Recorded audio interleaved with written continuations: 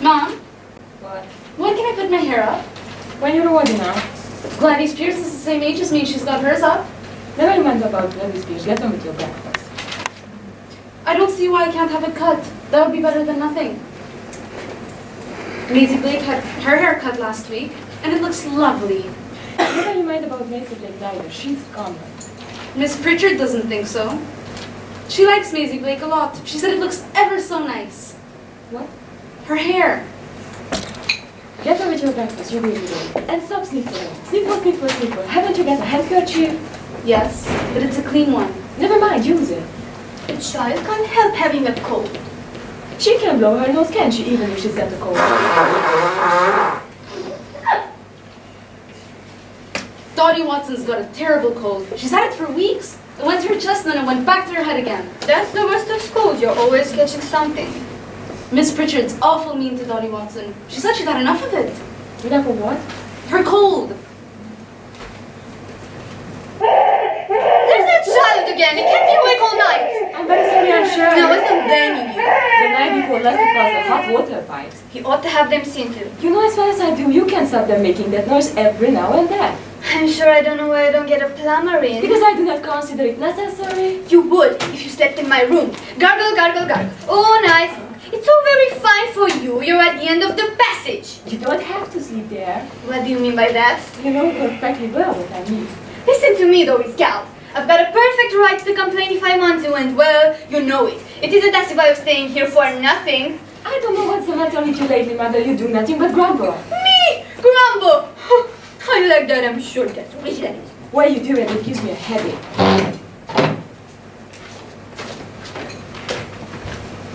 You ought to do something about those headaches of yours. They seem to pop on and off at the very least thing.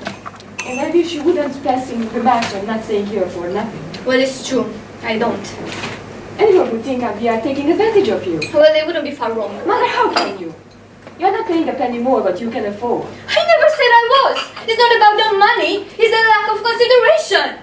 Pity you don't go and live with Nora for a change. Nora hasn't got a spare room. Pretty stars, a lovely one looking over the railway. I'm sure her hot water pipes wouldn't annoy you because there isn't hot water in them. Very well, if I'm not wanted here, I can always go to a boarding house or a private hotel. Can't you? I am not the sort to say my welcome anywhere. Well, don't side with it now. It seems as though some of us had got out of bed the wrong side this morning. Mom, can I have some more toast? No. I could make it myself over the kitchen fire. No, I tell you. Can't you understand plain English? Never mind. You've had quite enough and you will be late for school. Never mind this. Here's 2 pence. Go buy yourself a sponge cake and backwards. Thanks, Grandma. You will do no such a thing, Elsie. I'm not going to have a child stuffing herself with sponge cake in the middle of the high street. Eat it in the shop here. Go on now, for heaven's sake. You will be late. No, Mom, it's only 10 What's I tell you? Oh, all right. That poor little soul. I trouble you not to spoil Elsie's mother. Spoil her. I like that. Better than half-starving her. Are you insinuating? I am not insinuating anything. Elsie's getting a big girl now, and she only had 1 bit of a toast. And she used that for her egg. I saw her. It's none of your business, and in future I would be much obliged if you keep your 2 pences to yourself. Very well, of course, if I'm to be abused every time I try to bring a little happiness into the child's life. Anyone would think I ill-treated her the way you talk. You certainly nag her enough. I don't do any such a thing, and I wish you'd be quiet. There's no need to lose your temper. I'm not losing my temper. If If I knew when you were Elsie's age what you were going to turn out like, I would have given you what for, I can tell you. Pity it isn't, I'm sure. One thing, I never stinted any of my children. I wish you would leave me to bring up my own child in my own way. That hoe's been hanging over her for weeks and a fat lot you care. I've told her, haven't I? The whole house thinks of weapons. What more can I do? She ought to have had Dr. Bristow last Saturday when he was so bad. He'd have cleared it up in no time. You and your Dr. Bristow.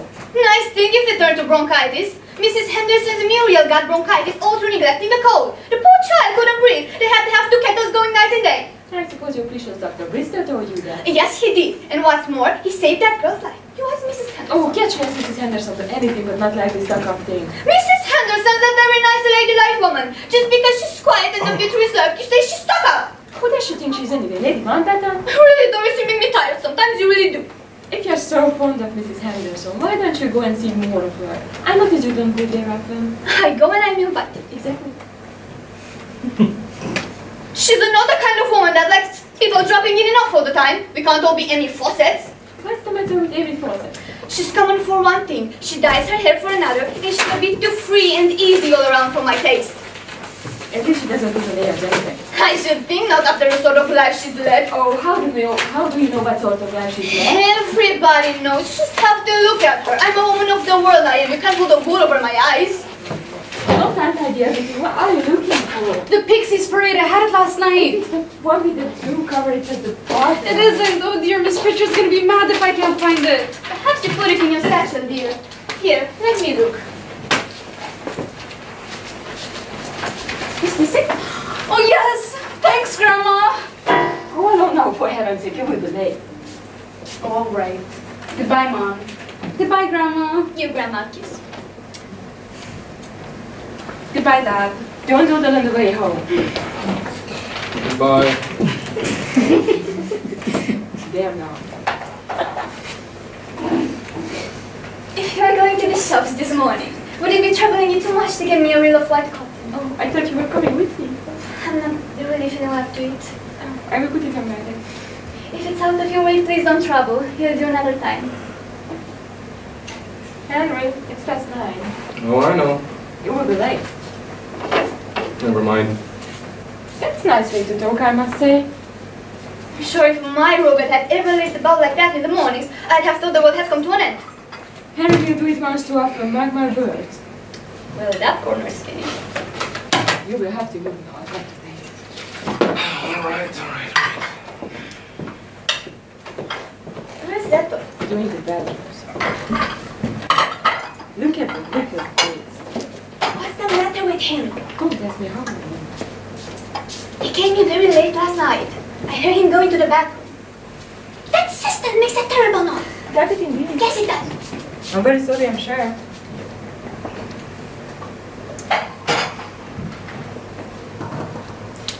Where had he been? How do we know?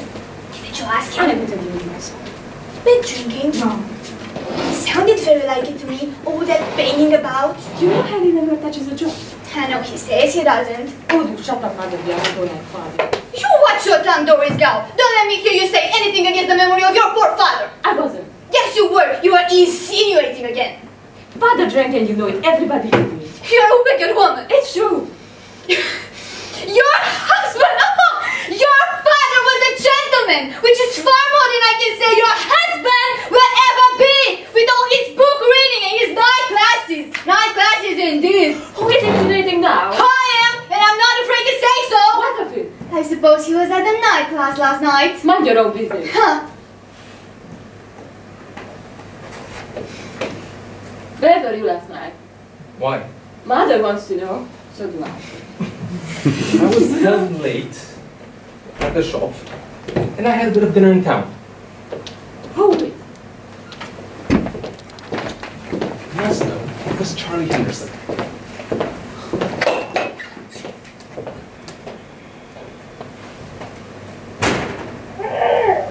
There's that child again! It's in my belief it's hungry. One day you don't go and eat a toothbrush to buy a sponge cake.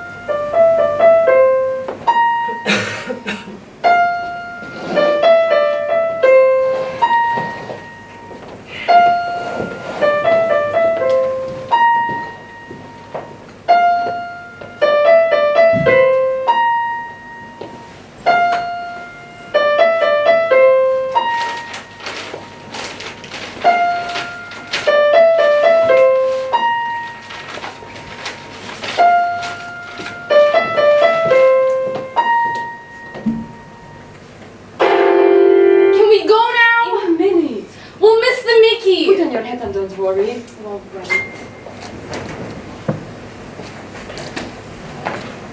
Your supper is all ready. The kettle from the gas stove where you wanted it had hours. Oh. And you don't look injured either. If you manage to get home a bit earlier, it would save a lot of trouble all round. Very sorry, dear. It's all very fine to say sorry. You are getting later and later this last few weeks. They can't keep you overtime every night. Very well, dear. I'll tell them. Here, I see. Put this one to the cupboard.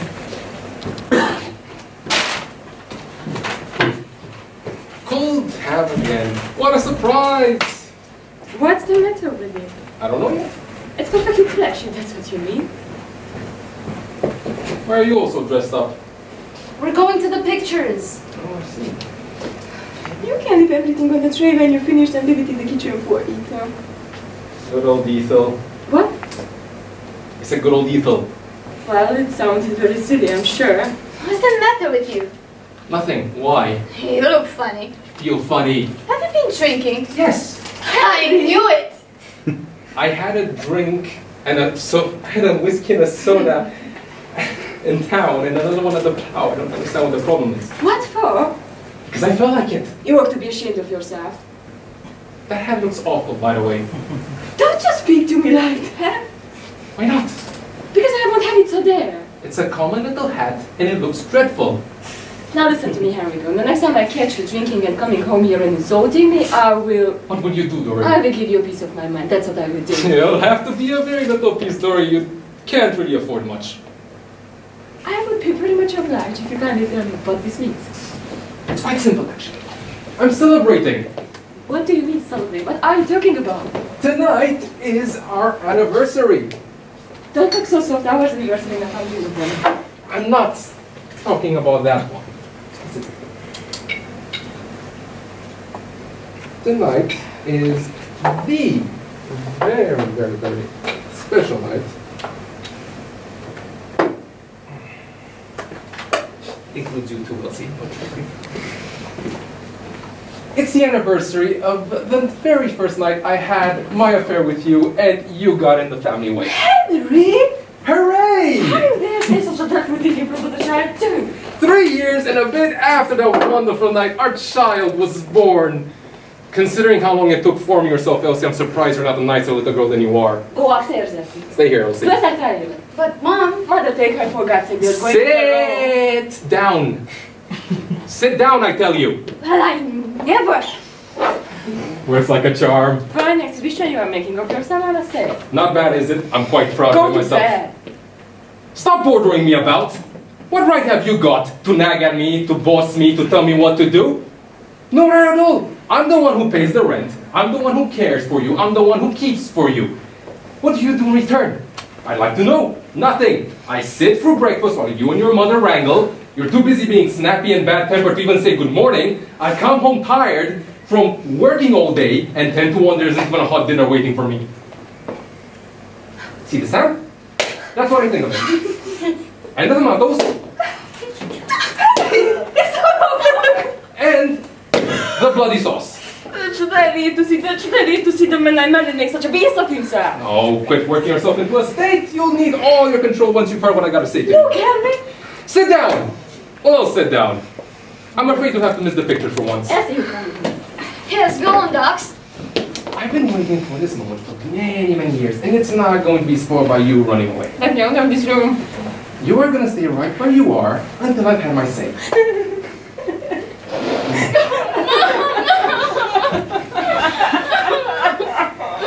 Okay, shut up. Shut up!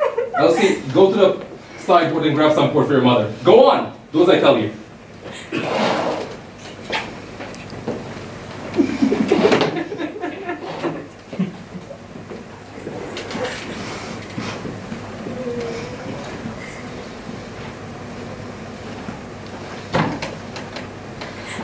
You drunken brute. Worse than that, mother. Far worse. Just you wait and see.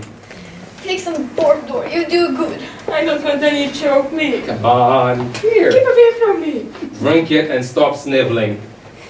Never forgive for this. Never, as long as I live. That's right. Pay no attention, Dory. He's drunk. I'm not drunk. I've only had 2 whiskeys and sodas. Just enough to give me enough courage to take the first plunge. You'll never believe how scared I was, thinking over it in cold blood. Not scared anymore, though. It's much easier than I thought it was going to be. My only regret is that I didn't do this sooner. Many years ago, in fact. And tell me to your face, Dory, what I think of you, what I think of that poor little kid, and what I think of your old bitch of a mother. Henry, go! You heard me. Old bitch is what I said, and old bitch is what I Leave me out of this room. I'm not going to stay here and be insulted. You are going to stay right where you are until I say different. Oh, am I? We'll see about that. You don't. Let go of me! Oh, mother, don't let the neighbors know all your business. Help! Help! Police! Help! Is this Harry someone? Oh, God! Oh, my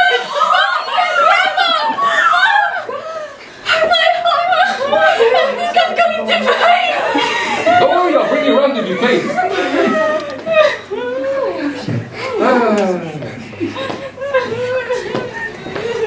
Stand aside, Dory. We don't all want to get wet. What am I?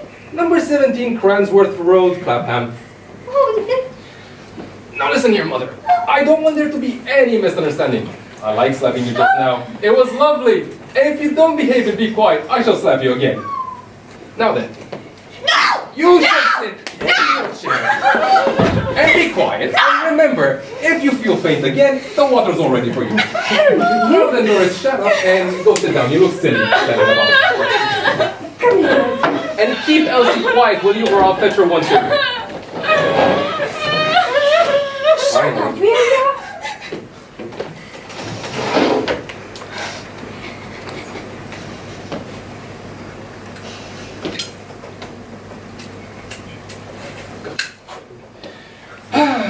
Okay, I am going to begin explaining a few things to you very quietly. Enjoying yourself, aren't you? Oh, you have no idea. You will grin on the other side of your face before I'm done with you. Surely I will, Dory. Don't you worry me either. Coming home here drunk, hitting poor mother, frightening Elsie out of her wits. Perhaps it'll do her some good. Do them both some good. Little bit of excitement in the house. God knows it's been dull enough as a rule. Very clever, I'm sure. 16 years ago, today in fact, Dory, we had a little rough and tumble in your Aunt Daisy's house. Do you remember that? Was it Stansfield Road? Yes, Stansfield Road, Sunday afternoon. Your Aunt Daisy went to the Golden Calf with Mr. Simmons, her lodger, which, as the writers say, was also her want. This is disgusting. I won't listen to another word. You will shut up! Now then, where was I? Stansfield Road. Ah, yes. You just had to have a husband back then, Dory. I remember with Nora married, Phyllis engaged, both of them younger than you. You just had to have a husband. And you fixed on me. I fell for it. Hook, line, and sinker. You were pretty enough. And then, a couple of months later, told me you clicked. Cried a hell of a lot. I remember vividly. Ted told me the disgrace would kill your mother.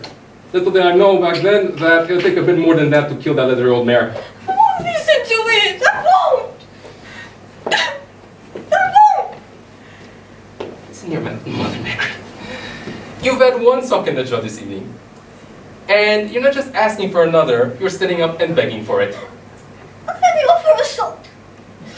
I'll have the police on you, my fat fellow. That'll have to be pretty nippy. My boat sails in the morning. Bro. I'm going away. I've got my passport and my ticket right here.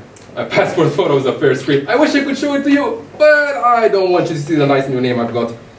You can't do that. I can't help you stop by law. It's desertion. That's exactly what it is. Desertion. Where are you going? You're going to tell me where are you going? Wouldn't you like to know? Maybe Africa, maybe South America, maybe China.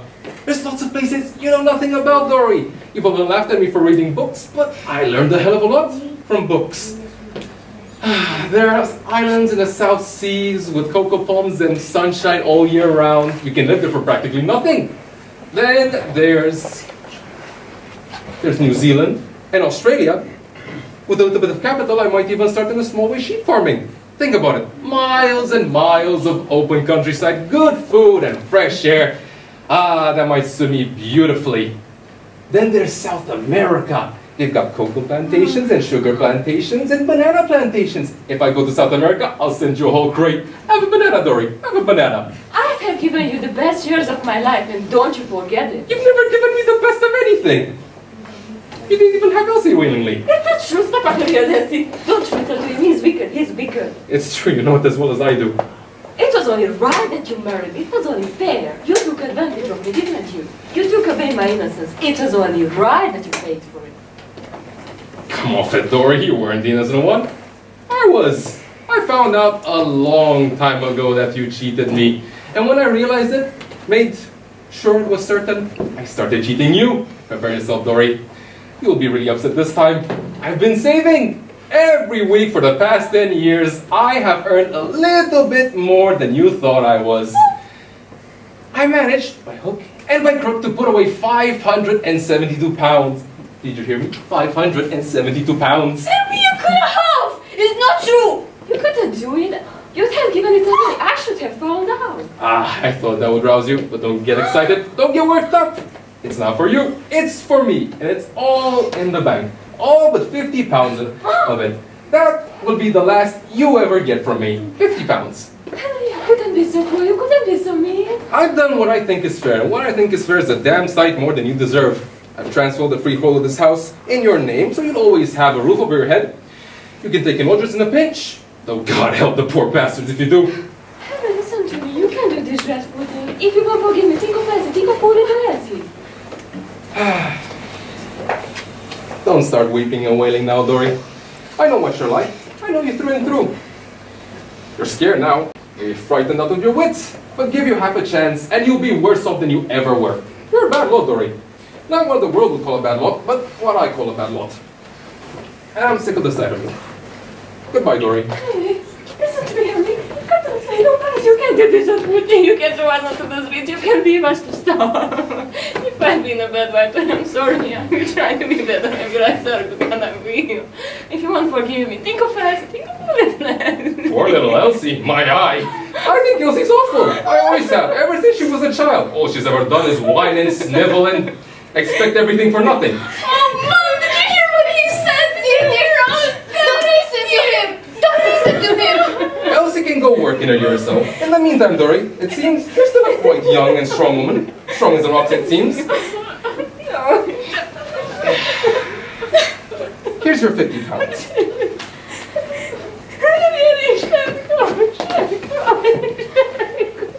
You told any woman.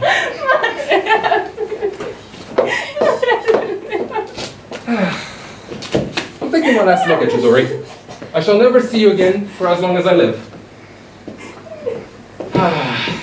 Grandmother, mother, and child. You're past it now, mother. Past the thick of the fray. You're nothing more than a music hall joke, a stepmother. Pardon me. A mother-in-law with a bit of money put aside. Doris, the next few years will most likely show if you have guts or not. Maybe what I'm doing in the long run will save your immortal soul. But I don't count on it. Your immortal soul's a bit too measly. You're a natural cheat and a bully. And I'm sick of the sight of you, as I said. Elsie, you have a chance. I grant you it's a small one, but still you have a chance to be a decent human being. If you take one parting piece of advice from your father, you will spend the very first money you ever earn on having your andenoids out. Goodbye, one and all. Nice to have known you.